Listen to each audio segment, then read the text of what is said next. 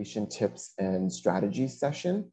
In terms of this 1 hour session, I think you're going to get a lot out of it to get a better sense of the application process to the MA in Climate and Society program. And my name is, just right from the top, Alfred Ayub. I'm the Director of Admissions here at Columbia Climate School. Also joining me today is Carrie Shimkus, our Associate Director of Graduate Programs. She is going to be assisting with our Q&A, but who knows, she might also be a speaker at any moment as it relates to our ending Q&A, so to speak. Just to go over briefly the agenda, we're going to go ahead and introduce our panelists shortly. All of our panelists are current MA in Climate and Society students. All of them were, of course, successful applicants to this program and can share some really valuable insights on how they approach the application process. So we'll be doing formal introductions momentarily. We're going to go into a deep dive on the application components, talk about kind of our criteria for evaluation, the holistic review process. We'll also touch on our transcript requirements, letters of recommendation, and then finally conclude with the statement of purpose, which I find always to be the most exciting aspect of an application.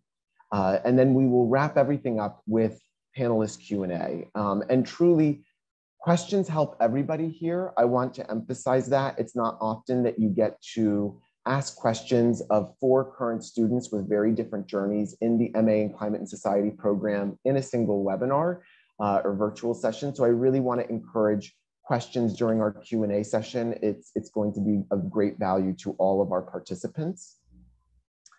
In terms of how we are conducting questions today, because we are in a formal webinar room, please type your questions in the Q&A feature. That is where we will be monitoring questions and addressing your questions. Again, please type your questions in the Q&A feature.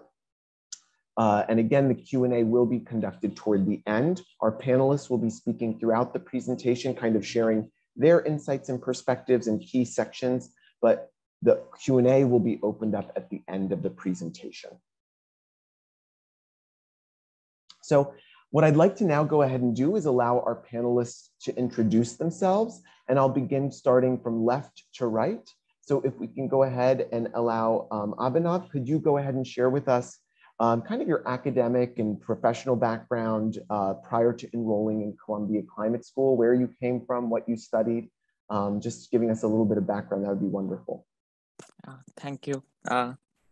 So I am Abhinav. I am from India. Basically, before coming to Columbia, I did my undergrad in metallurgical and materials engineering from India. And after that, I have done a second master's in forestry management as well.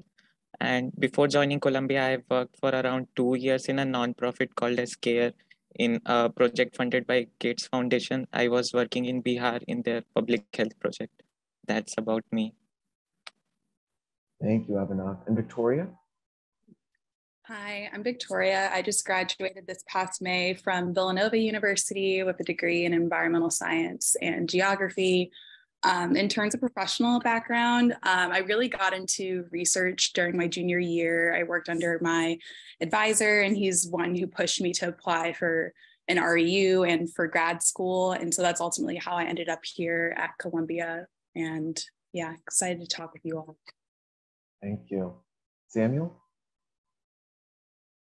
Hi, my name is Sam. I'm from Maryland. I'm fresh out of undergrad. I just graduated in May of 22, like Victoria. I studied history and political science, and I did a lot of work with the local governments where I went to college, working on their climate action plans. And I was also heavily involved with the Sunrise Movement and climate-related organizing. I'm really excited to talk to you all about the application process. And last but certainly not least, Emily.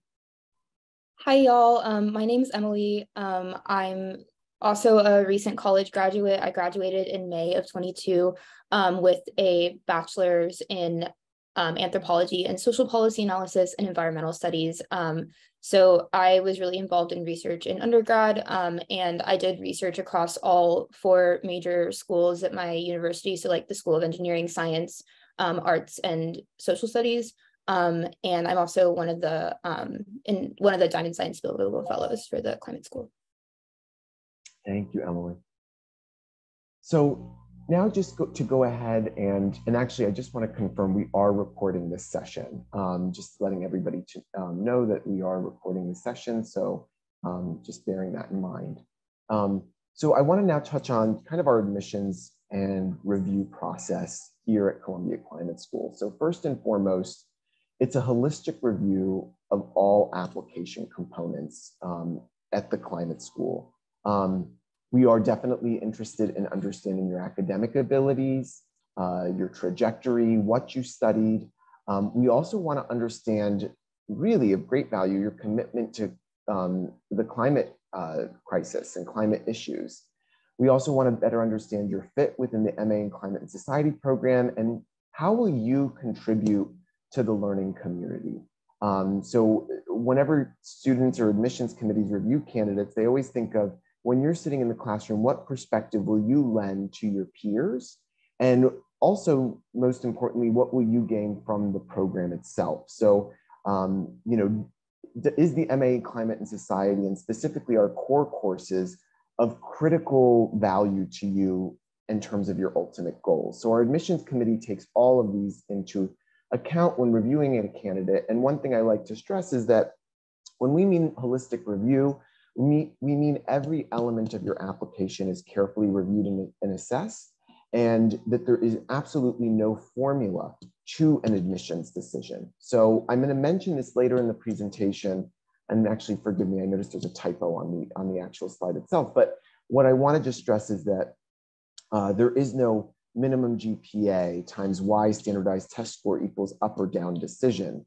They're really truly looking at your academic history, your statement of purpose, your letters of recommendations, your resume, to truly understand your goals and motivations, and ultimately how our program is of value to you and how you are going to contribute to our learning community. So that's kind of the admissions review process. Again, I want to stress it's a holistic process. In terms of that holistic process and the application components, we have an application form. I know that many of you joining me today have already started an application. Maybe you haven't submitted it yet. We also require that you upload your resume, transcripts. We will take unofficial transcripts. I'll go into that shortly. 2 letters of recommendation. And then we also ask for your statement of purpose and possibly a standardized test. So a TOEFL, IELTS, or Duolingo, if applicable. We'll talk about that shortly. And then finally, a completely optional standardized test, although one that you are able to submit if you decide to, is a GRE. Our admissions committee is not going to specifically seek out the GRE from candidates. However, if you do decide to submit it, it will be a part of the holistic review process. And I went ahead and included the ETS code if you do have a GRE score that you would like to submit to Columbia Climate School. So again, that holistic review process is going to involve reviewing all components of your application, everything listed here, to make that ultimate decision. To just briefly go over the application deadline, our priority deadline is January 15th, 2023. That's January 15th, 2023 at 11:59 p.m. EST. By submitting by the priority deadline, your decision is going to be released in March. This is a highly recommended deadline for anybody interested in Climate and Society Fellowship consideration. And again, any of you joining me today, which I applaud all of you for doing this research today and hearing our application tips and strategies session. If you are doing that, take advantage of the January 15th, 2023 deadline. It only benefits you to at least get a decision sooner. That gives you more time for planning and making a decision. It increases your chances of fellowship consideration. And then finally, I appreciate Emily noting she is one of our Diamond-Stein Spielvogel Fellowship recipients this year. The final deadline for Diamond-Stein Spielvogel Fellowships, in order to apply for that, it's a separate application, but in order to apply for that fellowship, you have to submit your admissions application by January 15th, 2023, and the Diamond-Stein Spielvogel application will open up in the application portal, and then you'll have until January 31st, 2023 to submit that application. So that's our priority deadline. And I sincerely hope all of you decide to take advantage of that priority deadline, given that we're still in November. And then our final deadline is March 1st, 2023. And that time is getting that in by 11:59 p.m. EST. When we say deadline, by the way, we also want to see all of your application components submitted by then. So not just you submitting the application, but we want your recommendation letters, for example, submitted by then as well. So when you're speaking with your recommenders and they want to understand their time, how much time do they have to write this recommendation letter, you should be definitely asking them to submit the recommendation letter, for example, by the priority deadline, January 15th, 2023.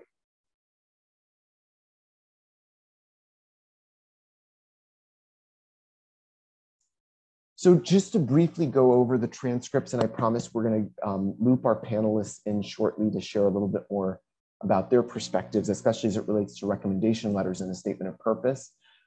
Transcripts, you will upload your unofficial transcripts from every post-secondary institution attended to the online application. So in the education history section, you will upload all transcripts with which you attended. If you went to, for example, Borough Manhattan Community College, and then you transferred to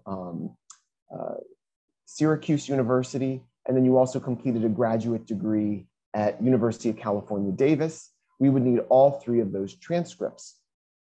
The unofficial transcripts need to have course titles listed, grades received, the duration of study, and the degree or diploma received, if applicable.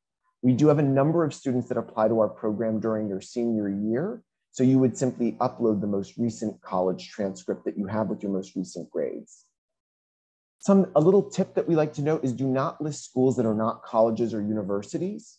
We have a number of students, many of them are pivots to climate. You know, this is a recent decision and maybe they've done a lot of kind of Coursera type courses or edX type courses, but you enrolled in these courses non-credit bearing, no letter grades, it was in an unofficial capacity.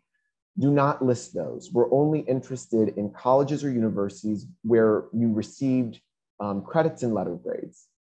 Also, do not list information for study at high schools or any secondary schools. I just want to note that as well. To continue this kind of transcript conversation, admitted students will be required to provide official transcripts. So if admitted to the program, you will then, as a part of our verification process, be required to submit official college transcripts from the university directly to Columbia Climate School. They have to be in electronic format. And there is information on our website as it relates to that. But for admissions decisions, to receive an admissions decision, you will simply upload your unofficial college transcript for that decision. Something else I just want to note is if you're an international applicant or attended a university outside the United States and you're admitted, we would need a WES evaluation for that transcript as well. I want to stress as it relates to transcripts, again, I mentioned it earlier, but there are no minimum GPAs as a part of the MA in Climate and Society program. Our admissions committee does not have a minimum GPA guideline with which they must abide by. So I just want to stress that it is a holistic review process. And some additional tips as a current student. So any of you joining us today that is currently enrolled in your undergraduate university, upload the transcripts with grades from your preceding term. I do not recommend waiting for your fall grades. However, it's preferable if in progress grades are listed on the transcript. So meaning don't feel like you have to wait to submit your unofficial transcripts once the fall grades are posted, but it would be great to submit the transcript with the in progress. It shows your fall semester and the in progress record for that semester. Again, to receive an admissions decision, you will simply upload your unofficial college transcripts. If admitted, that's when we would need the official submitted. To provide some additional nuance for any candidates with international transcripts, academic records not in English must be accompanied by a certified English translation, even as a part of the application review process. So again, if you have transcripts that are not in English, let's say you attended a university in China, we would need that transcript translated to English. and uploaded to your admissions application. Translations must be literal, i.e. word for word, and complete versions of the original record also must be shared with us. So we would want both your Chinese transcript as well as your translation. And then you would upload the transcripts with the accompanying translation. Forgive me, I mentioned that. If admitted, a WES evaluation will be required for institutions outside the United States, and specific instructions will be provided for electronic submission of official transcripts after you have accepted the offer of admission. One thing I do want to mention is if you're an international student and you already received an official WES evaluation, a course-by-course WES evaluation, along with your original transcripts, you are welcome to send official WES evaluations to us. We've already started receiving them. We are happy to then include that in your admissions application. However, I want to stress it's not required as a part of the admissions process. You can simply upload your unofficial transcripts along with a translation. But if you've already done or performed your WES evaluation, feel free to send that to us as well.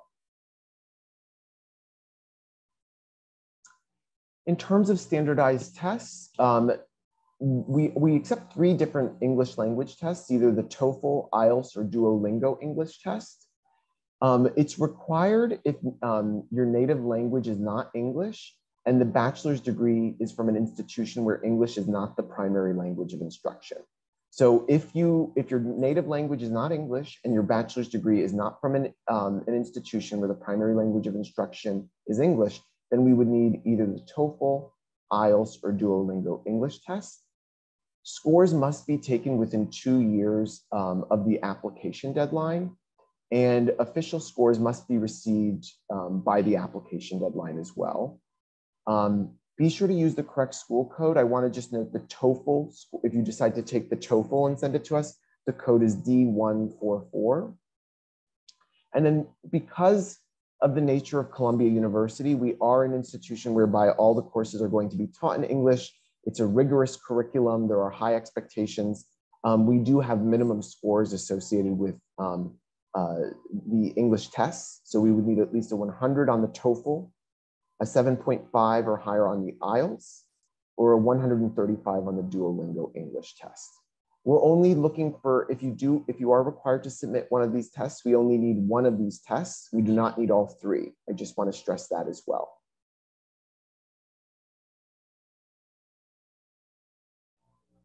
So I'm going to loop into the panelists now. So one moment, but I just want to cover in terms of letters of recommendation. We do require 2 letters of recommendation. One of them should come from an academic recommender if you've been enrolled in a university within the last 5 years. And then one could be the second one could be academic as well, or alternatively, a professional recommendation. Choose people who know you well and interact with you in different capacities. That's one thing I always like to note. So for example, maybe you want an environmental science professor if you're currently enrolled in undergrad, but then you also worked with a political science professor that knows you well. They could add very different kind of perspectives to your abilities. So I just like to note that choosing diverse recommendations could bode well for your candidacy. Ideally, letters should address both your academic abilities and your experiences or potential in the climate space. And when approaching recommenders, ensure that they have time to write you a strong letter of recommendation. I strongly discourage you from asking a recommender to submit a strong recommendation letter with just a 1-week deadline. That's not appropriate. You really need to go to them and give them plenty of time. And then provide an overview of your program of interest. I always recommend to students, schedule time, schedule a Zoom meeting, have a coffee meeting with your recommender, talk about your goals, your ambitions, share with them your resume, even your statement of purpose, so they get a better idea and a better sense of your goals and motivations. That could certainly help with a strong letter of recommendation. And then recommendation letters, I just want to note this, some additional nuance, and some of this might be very common sense, but recommendation letters must be written in English or translated into English. All letters must be submitted directly using the system-generated link. So when you are filling out our admissions application, it's going to ask for the name and email address of your recommender. As soon as you provide that information, the recommender gets a secure link emailed to them. They are the ones that have to use that link to upload the letter, okay? And please refrain from asking, and again, this might seem common sense, but you'd be surprised. Please refrain from asking relatives, family, or personal friends and classmates for recommendation letters. Those would not be appropriate recommenders. Again, they should either be academic or professional in nature.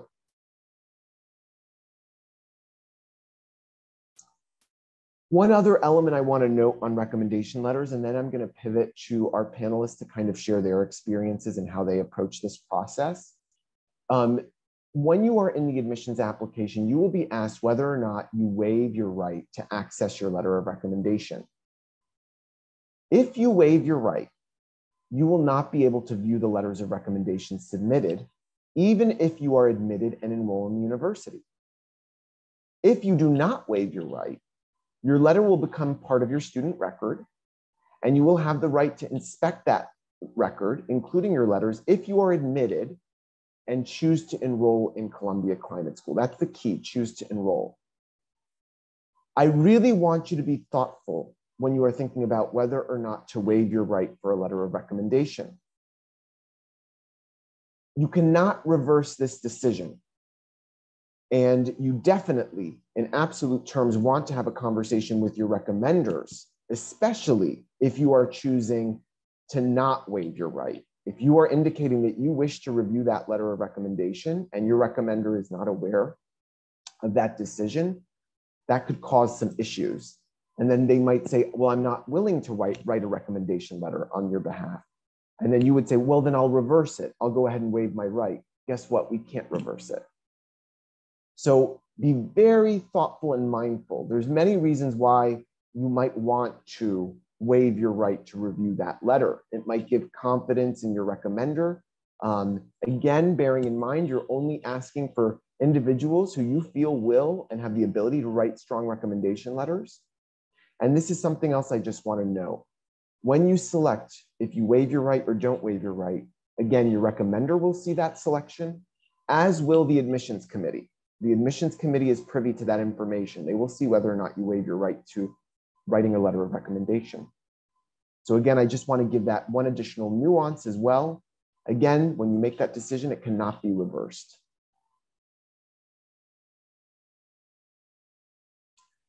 Okay, actually, before I do that, let me go back to the letters of recommendation. And what I want to do now is loop back in our panelists. And I'm just going to randomly select somebody. So let's go with maybe Emily. Emily, could you share, how did you select your recommenders? How did you approach them? Do you have any kind of best practices or tips that you would want to give to prospective students in this journey?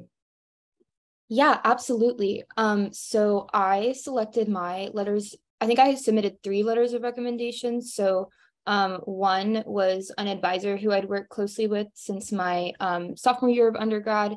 She, I think knew just a lot about me personally, and was able to kind of speak to some research experience I've had, as well as I taught a course for sophomore engineering students. So she was kind of able to speak to my role as an educator in curriculum development. I also picked a professor who I'd worked really closely with on both a internship and in one of her courses, who I thought could speak to my academic work. And then lastly, I submitted a letter of rec from a professor in the earth science department who I did a interdisciplinary research project with him over the summer. So I think I tried to identify people who I thought could speak to my work in different capacities. And then also, I think just in terms of best practices, I think it's really something that I think people kind of might, or maybe I don't know if this is something that people tend to forget, but I think following up with your recommenders after they write you a letter of rec and just thanking them and letting them know where you end up going to school or what your plan ultimately is, I think is kind of a step that a lot of people appreciate and will kind of keep those connections in the future. Thanks, Emily. I appreciate that. And one element I do want to know is our application process actually changed a little this year. So this year, we're only allowing 2 letters of recommendation. Emily's correct. It was different last year. This year, we're only allowing 2, and that's the maximum, unfortunately, that we can accept among all applicants. So just wanting to note that one nuance. But thank you, Emily, for that kind of insight. How about Samuel? Sam, do you want to share kind of how you approached the process? When did you ask for recommendation letters as well? When did you begin that conversation? Yeah, so for me, I also, asked for 3, but it was kind of ironic because only 2 actually submitted them. So I don't know what to do with that information. Yeah. But I guess, it's just like follow up with whoever you're, asking for a recommendation. But, so I was an undergraduate, so I asked one of my advisors who I'd had a few courses with. He was somebody who had, overseen, my intellectual academic journey. And then I also asked a supervisor who I had interned with for a couple of years, and he helped me through a few of the projects that I worked on, including the climate action planning for the local governments and with the school and stuff. So yeah, just basically like it was someone who's really working with me closely in like the whole academic sphere, but then also someone from like my more like internship work sphere. Excellent. Thanks, Sam. How about Abhinav? How did you approach recommendations? So because I was in my previous master's for like, I had a gap for 2 years. So one of my recommendation letters, I asked my supervisor where I was working.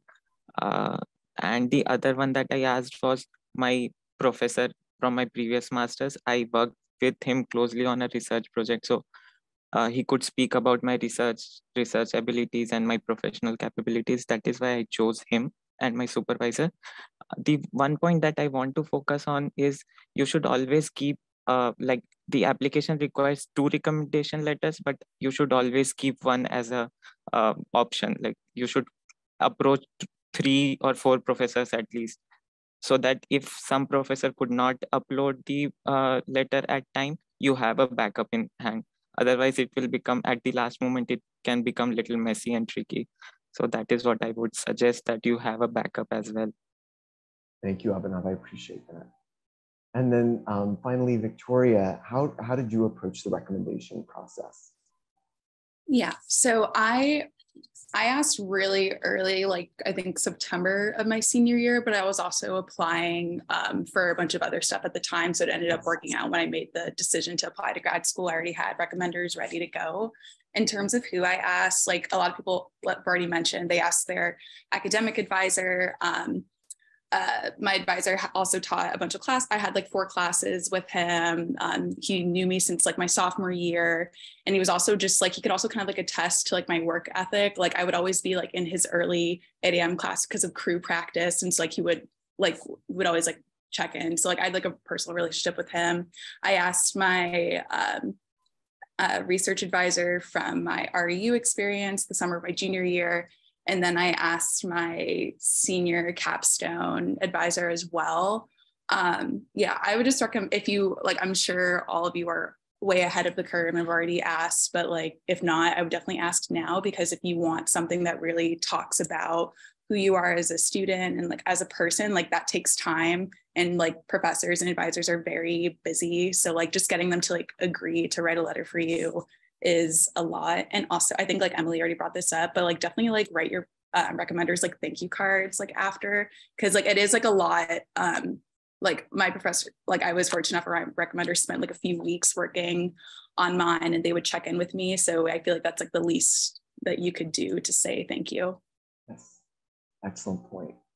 Thank you everybody for that. So now what we're going to do, and again, we have Q&A. So if you guys have additional questions about letters of rec for our panelists, we're totally going to get to that. I want to now transition specifically to the statement of purpose. And one thing I do want to note is, as you can imagine, I noted that our requirements altered slightly this year. So our statement of purpose prompt is a little different this year than it was last year. But I still think a lot of the principles that with which our panelists are going to be sharing are relevant, regardless of the exact nature of the prompt. They all wrote, I can firmly attest to this, phenomenal statements of purpose. So let me just go ahead and just briefly touch on what the prompt is this year, and then I'm going to give some broad overview on what we're looking for in a statement of purpose, and then I'd love to hear how our panelists approach their brainstorming process. When did they start writing it, things like that. But Our prompt this year is please share, and it's a 1,000 word prompt. And we did throw a lot in here, so forgive us, but we just want to make sure that you know exactly what we're looking for. Please share the key experiences that have contributed to your commitment to work on climate change issues. In addition, what are your academic and professional goals, and what knowledge and skills you are hoping to develop through enrollment in Columbia Climate School? Finally, why is enrollment in climate and society critical in helping you achieve your goals? And which climate and society core course are you most excited to complete? So that's going to be specifically this prompt, and that is this prompt this year. When you're thinking about the statement of purpose, something that we really want to emphasize is this is your voice. This is truly the element of your application that you have 100% control over. This is, I always like to note that you can think of the admissions application as the painting and the statement of purpose as the frame. It's literally helping our admissions committee understand your goals, your motivations. This is an opportunity for you to self-reflect and describe your journey to this point. You know, so what is your climate story? That's something that many of our admissions committee members always say. What's the student's climate story? How did they come to being passionate about this issue, this subject? Who are you? Why are you passionate about climate issues? In this, you want to articulate your goals. What are your objectives? How do you want to make an impact? And then demonstrate how the MA in Climate and Society will help you achieve your goals. Something I just want to note, because some students get very intimidated by this, and you know, being exploratory is welcome. I'm going to allow the panelists to kind of discuss their journeys and their goals, but I can say we have many students that are very exploratory. They don't have the exact nature of, I'm going to be entering this professional role in this industry post-degree. Some of our students are very deliberate about that, and others just know that they want to work in the climate space and they want to work with certain populations or certain regional issues. So being exploratory is absolutely fine. I don't want everybody to come away feeling like they have to say the exact job title that they will be landing post this degree, but understanding and making sure that what your goals are, what you're hoping to accomplish is exactly what our program can complement is important. So what I'd like to do now as it relates, and then I'll just give a couple very basic do's and don'ts. Again, these are very basic and just helpful guides. What we always like to stress is with a statement of purpose, do edit and seek feedback. Remember, this is a writing sample for you. This is you putting your best foot forward. Also clearly articulate your fit with the MA in Climate and Society program. One thing I like to note, somebody did email me to say, is it okay if I seek feedback on my personal statement? Yes. What we would have an issue with, not feedback from us, forgive me, but within your network. It has to be your voice. You obviously have to have written it. So, you know, but seeking feedback is oftentimes a recommendation I make is share the prompt with somebody and then say, okay, can you please read my statement of purpose? Does it answer those questions? Do you understand why I'm interested in this program? Can you articulate what my ultimate goals are? So that's something that I just always like to say. Start early, brainstorm now. Now is a critical time this month of November. If you haven't started your statement of purpose, now is the time to begin. And share your academic, professional, and personal trajectory. Things that we don't want you to do is copy and paste a statement of purpose for a different program. It happens, it's unfortunate. We recognize you're all competitive students and you're applying to many different schools and programs, but we recommend that, again, our prompt is fairly specific and the nature of this statement of purpose should be tailored to that prompt. Do not copy. I don't want to see another school in your statement of purpose, just throwing that out there. Don't summarize your resume. Your resume is a document that you've already uploaded. We do not need to hear, I then went to this job, and then I went to this job, and then I did this. Your resume serves that purpose. There might be elements of your resume that you wish to expand upon that can shed light on your climate journey. There might be an experience in your resume that's going to really highlight your fit for this program and your motivation. That's a different story, but do not summarize your resume. And then finally, use space sharing information that is already in your application. So do not take information that you've already shared and then just continue to rinse and repeat it in your statement of purpose. So I'm going to now take a pause. I'm going to go back to the general guiding principles, but I think a lot of students have most of their questions relating to the statement of purpose.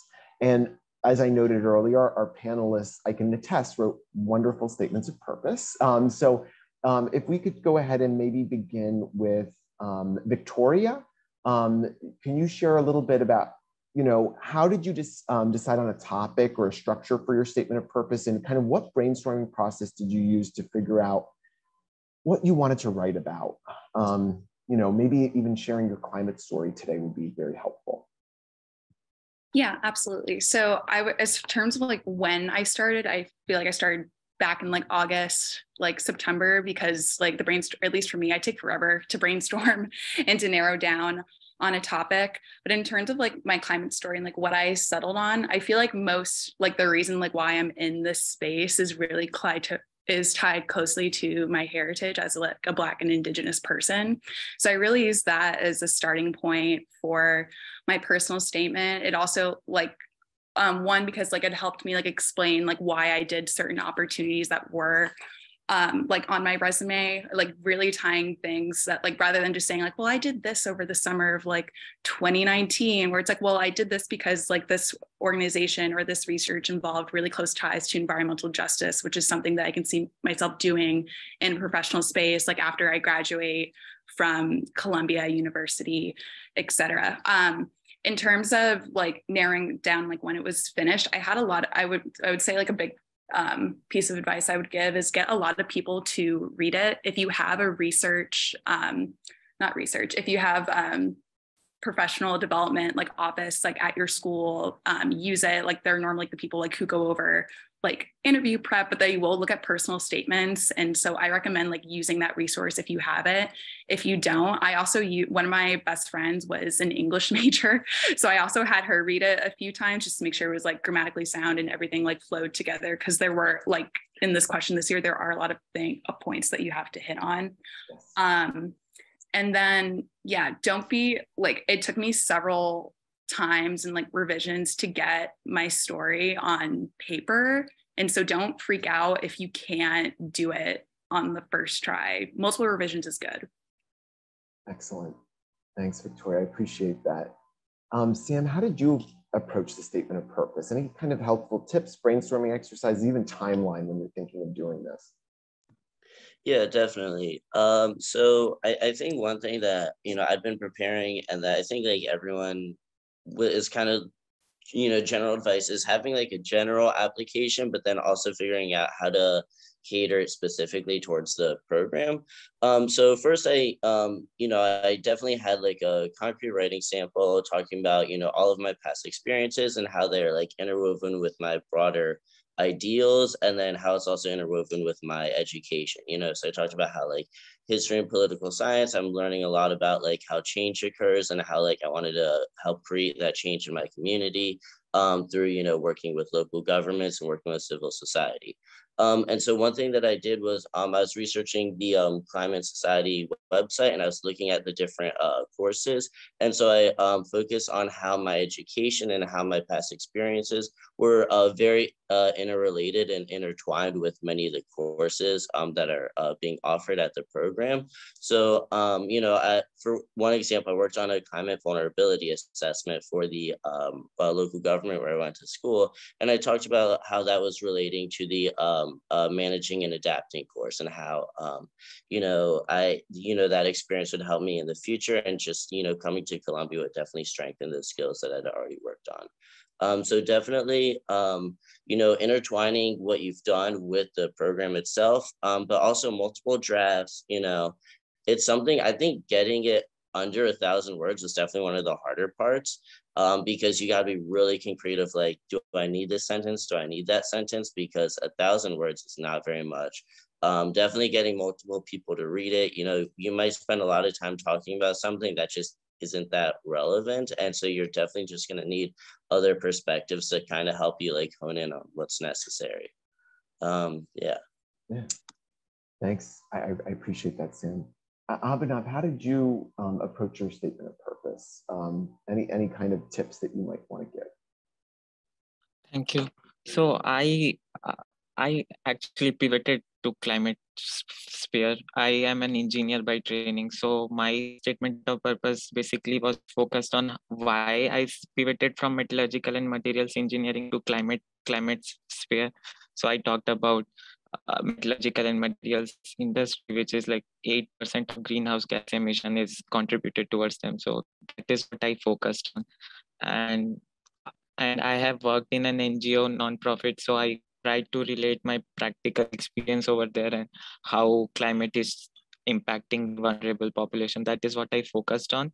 And regarding the timeline, it's always better to start as early as possible. I started in September, and like Victoria and other panelists already mentioned, don't be afraid to write multiple drafts. It took me several drafts to finalize my application. So, and it's always helpful to get advice from someone which is already in an university on all or who can guide you in the process. So that's what I did. Thanks, Abhinav. Out of curiosity, when, and I mentioned this, but maybe some of you already answered this, when do you know it's finished? When did you decide this is a finished product? I'm submitting it. So that's like it's a little tricky question. It's you always, when you get feedback, it's always like you need to change something. It feels like it's never finished, but at some point of time when you get a feedback from your professor, like I was lucky that some of my friends were already in the US universities doing similar course. So when they sort of gave me advice that this looks little okay, like now it's little okay, Right. grammatically flow is correct. So that when I realized, okay, now is the time that I should submit and finalize this draft. So excellent. And then finally, Emily, can you share kind of your experience and approach to the statement of purpose? Yeah, absolutely. So kind of like Victoria, I feel like I was applying to just a bunch of different opportunities my senior year. So I feel like I had like a similar trajectory in that I knew I wanted to get involved in the climate space and with environmental justice. And I also wrote about kind of how my background and heritage influences my involvement in undergrad. I think that like that was especially relevant to me because I feel like I wanted to explain like why I was passionate about environment and environmental justice and use that as like an explanation for like why I'd done so many like random climate related tasks like across so many different disciplines, and so like climate related like opportunities. And so I wrote about just like a passion for environmental education.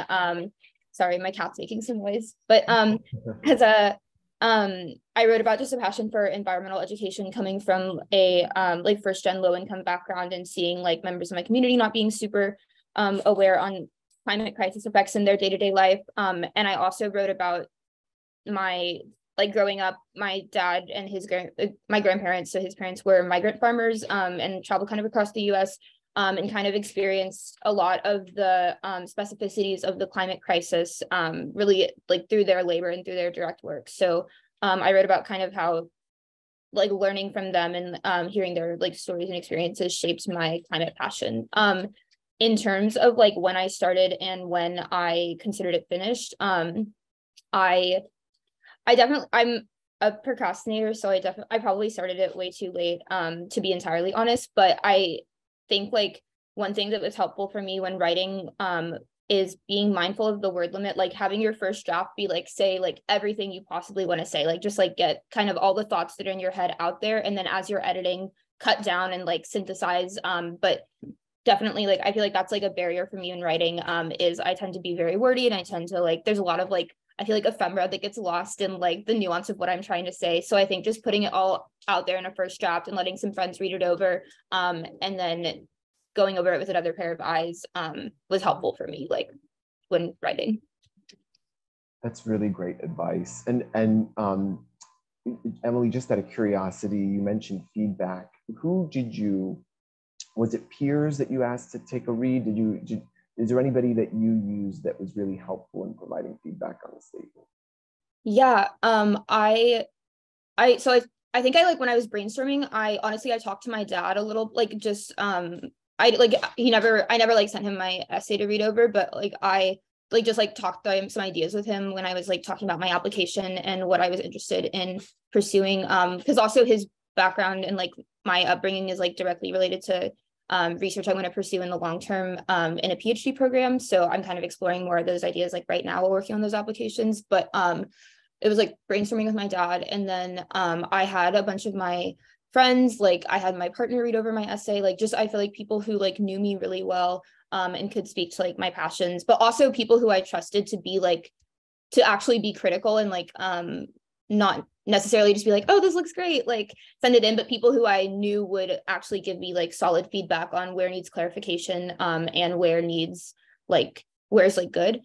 So seeking feedback from peers and like peers I was close to. And then lastly, I sent a draft of my statement to all of the people who I'd asked to write me letters of recommendation. So I guess that's another like kind of recommender tip, but I thought that was like helpful for them and kind of seeing like what I was thinking about pursuing in graduate school. And then I got feedback from one of them specifically, like we worked on it. She gave me feedback and like she reviewed a couple more drafts for me. That's great. That's great insight. Did anybody, I know Abhinav briefly mentioned that he sought feedback from fellow peers that were already studying in US universities, so they were familiar with that process. Did anybody else, Victoria or Sam, did you have anybody that you sought feedback from that you felt was helpful?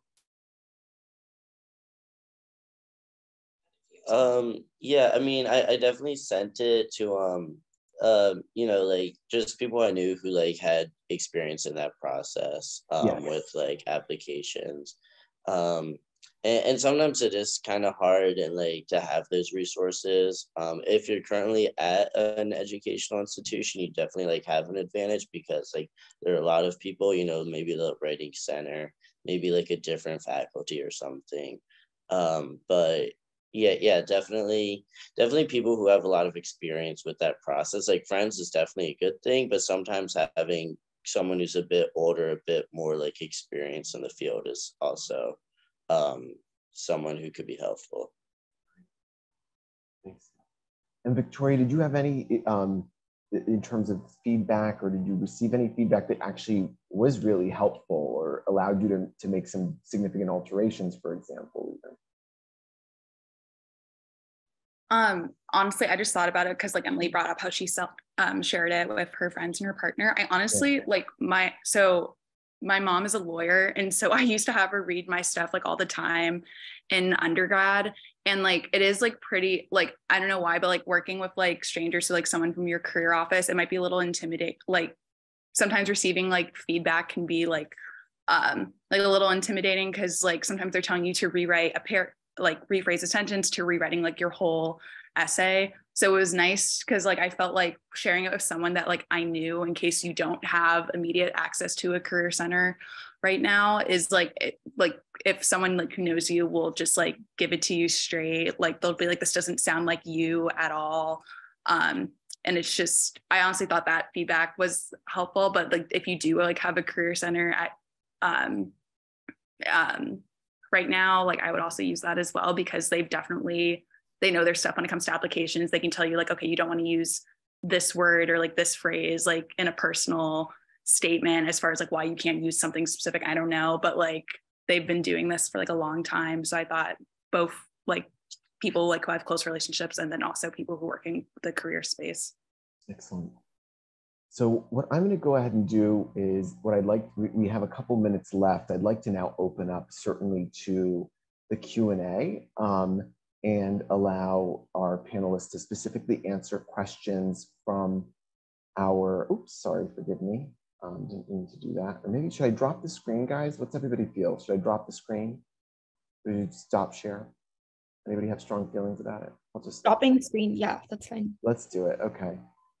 All right, excellent, guys. Okay, so should we go ahead and actually, Carrie, is there any questions that you think came in that are particularly compelling that we should do a shout out for?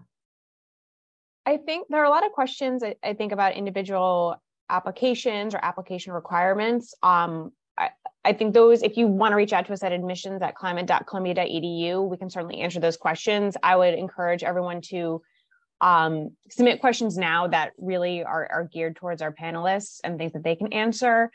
This is an excellent opportunity to get their insights and feedback on their application process. So if you have any questions for them, please submit those in the Q&A box.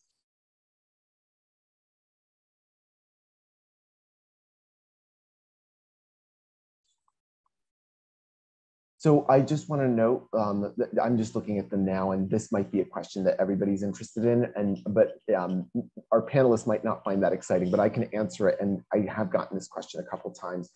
We ask that your recommenders write on company letterhead, and if they left the company, there's questions, does it have to be? There is flexibility with company letterhead. So if there is a circumstance where they do not have access to that any longer, Lily specifically asked the question, they don't have to be, we have flexibility as it relates to that. The most important thing though is avoiding personal email addresses. So I just recommend avoiding personal email addresses, if that's helpful.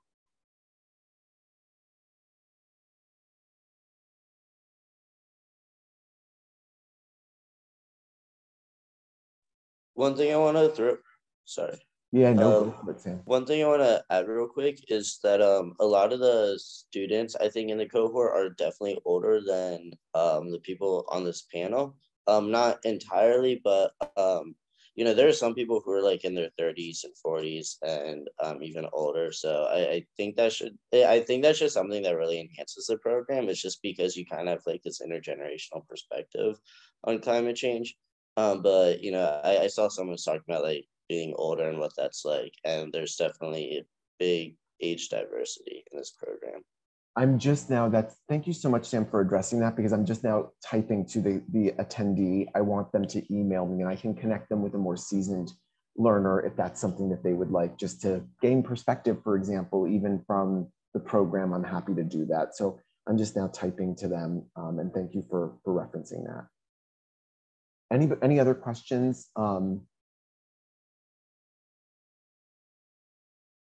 That we see.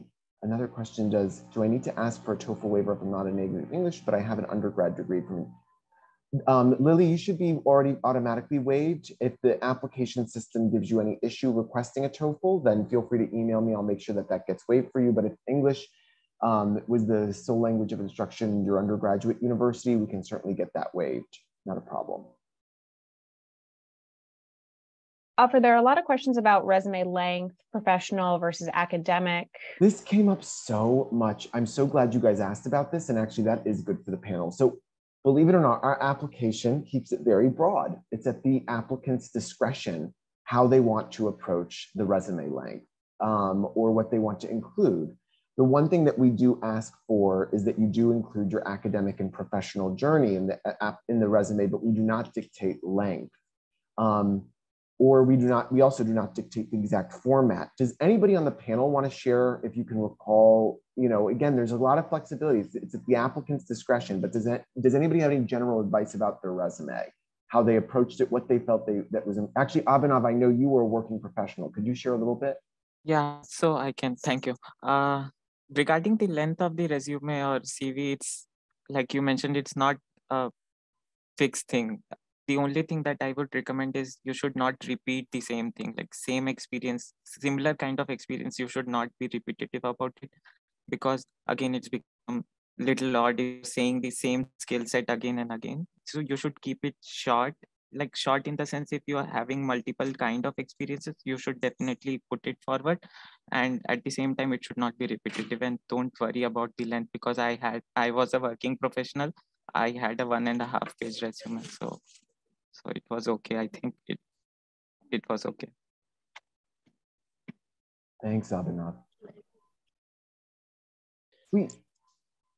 So one thing, sorry, one thing I was just gonna throw in there was that I worked on a personal website. I thought that was really effective because I could incorporate like a lot more details into that without having like an 8-page resume.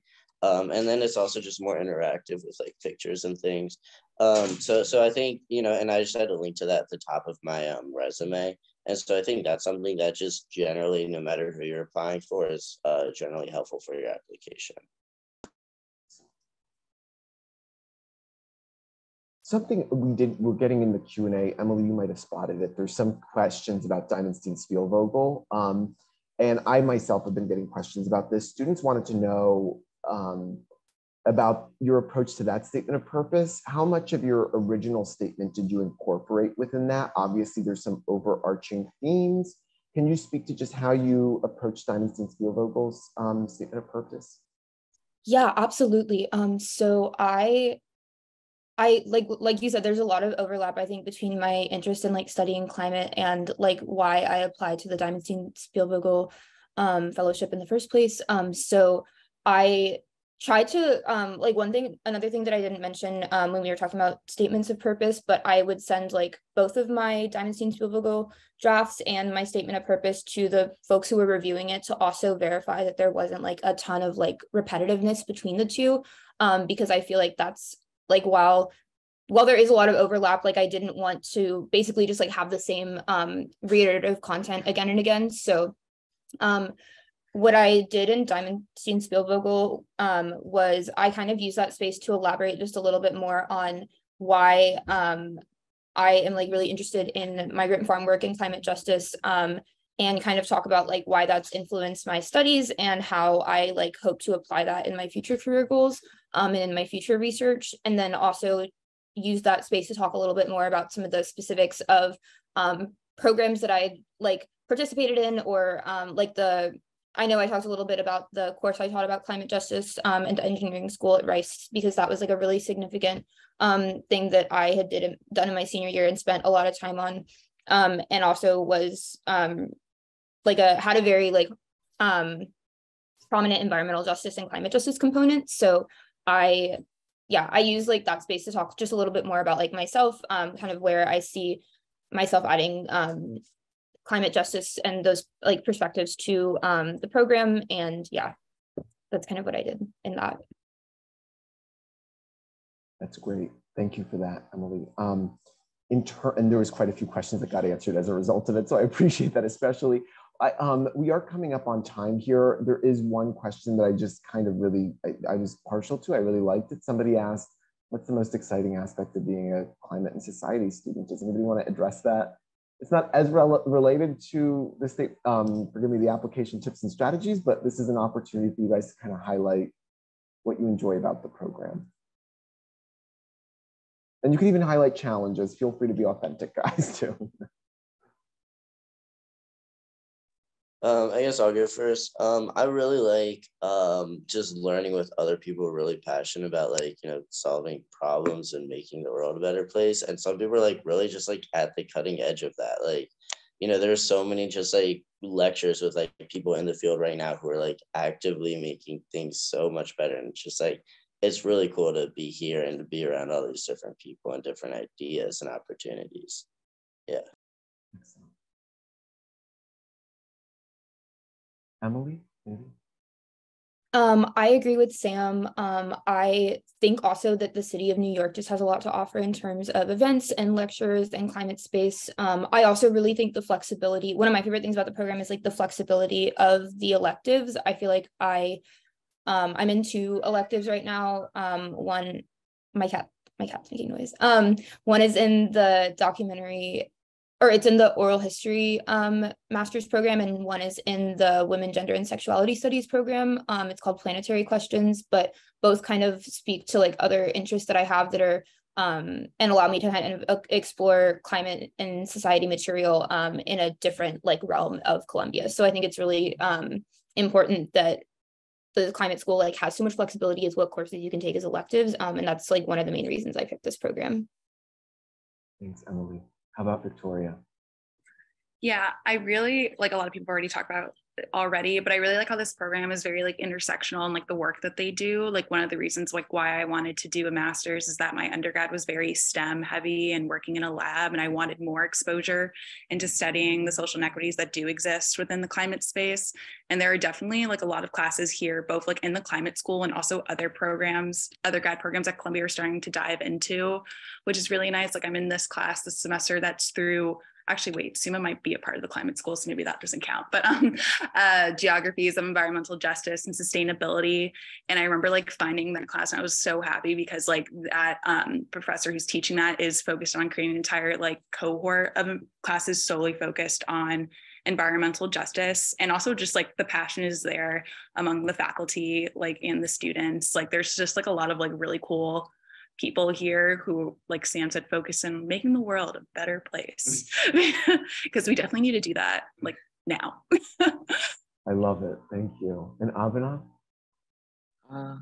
Like everyone else mentioned, the interdisciplinary program, it's quite good. Like people have so much of different experience and also learning from professors who are at the forefront of the research going on in climate sphere. So that's what the best attractive part of the climate and society program is.